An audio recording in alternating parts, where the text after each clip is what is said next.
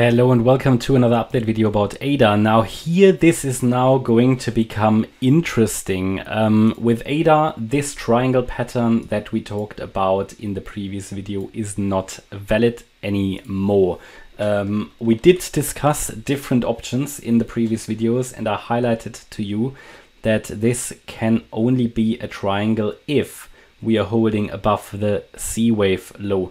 Now, as you can clearly see, we did break below that 38.9 cent level, I think it was, this C wave low. And because we did that, the triangle is not valid. While in a so-called Elliott wave triangle, the E wave can break briefly below the trend line, it cannot break below the C wave. This is invalid, and therefore this triangle option is not on the table anymore. However, we talked about an alternative in the previous videos, and yeah, unfortunately, this makes it difficult to maintain the idea of one more wave up here directly from this support area. So at the moment, I'm going to take this out now. This is clearly not valid anymore. However, it doesn't mean we are going to break too much lower. I'm going to relabel now the chart, and we are simply going to take out. I keep it simple. I did highlight to you that if we break and invalidate that triangle, we probably have the situation that this here is a wave 1 and that we are coming down here in a wave 2 and would then have a chance to rally higher. Now, this is the very bullish idea that we are rallying higher in 5 waves and that this is a wave 2. But it could also simply be, and maybe I should prefer that just to make people not too bullish, because we need to stay on the side of caution here with the possibility still that this is all a B wave. Yeah. No, I put them both on the chart. So it's possible that here this wave 2 is of course in. Yeah, we talked about that. I will actually label that as an alternative wave 2 at the moment.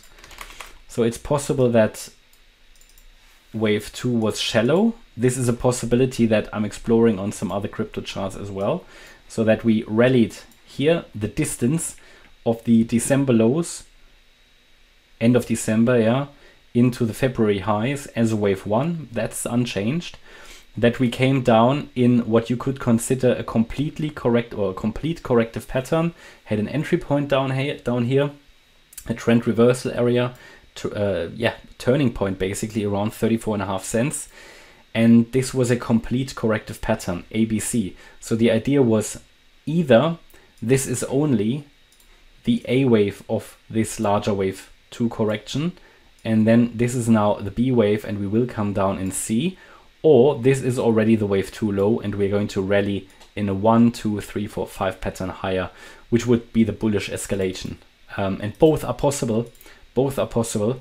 However, I think the idea of this being an overshooting B wave is not too unlikely. You might just hear the dog in front of the door. The idea is not, so that's the dog if you heard that.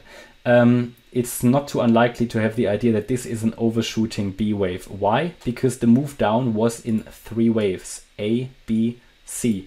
So the idea is that this could be a B wave, even if it rallies a little bit higher. The maximum here that it should really do is the 44 cent level.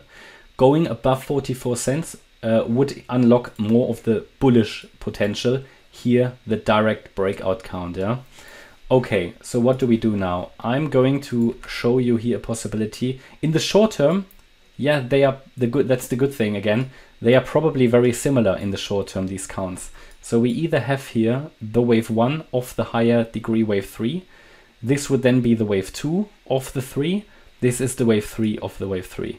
Until here, everything's the same, because in the more bearish count, we could say this was an A wave, this here is a B wave, and we are rallying higher in a C wave, and could then, this ABC could be a higher degree B wave, and we will then come down, yeah?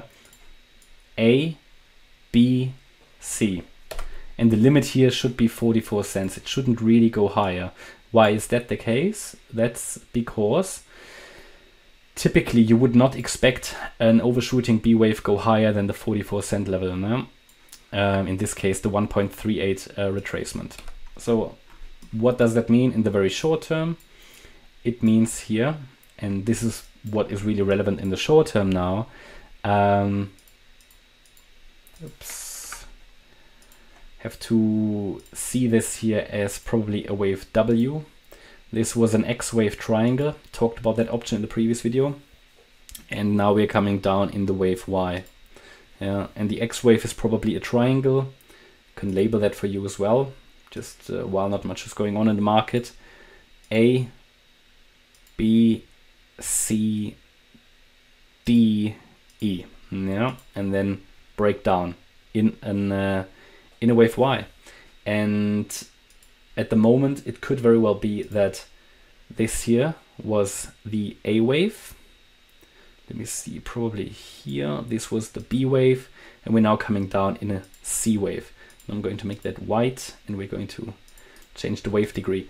And this count is basically valid. This could technically, theoretically already be finished because we have 3 waves down. Yeah, it's just a bit too short. So the best or the first reversal signal now would be a break above the B wave high. So if it breaks now above 39.6 cents, this would be a first reversal signal. A better one would be a break above the end of the triangle, the break above the E wave high, and that would be 40.59 cents. What is the ideal target to the downside though? So ideally we go down further. I would expect primarily further down. The reason is, let's take the length of the wave W, that's target. Yeah? Go to the high of the X wave. Ideal target here would be 37 cents. That would be the ideal target, okay? In addition to that, we can try to calculate